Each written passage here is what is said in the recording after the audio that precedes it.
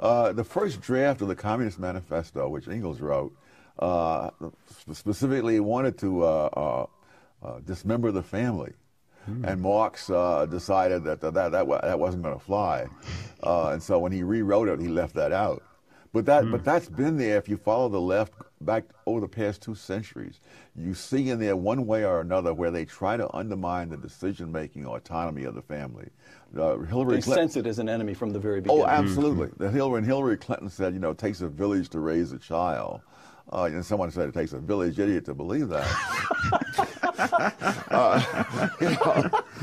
What they're saying is they want to come in there and tell them.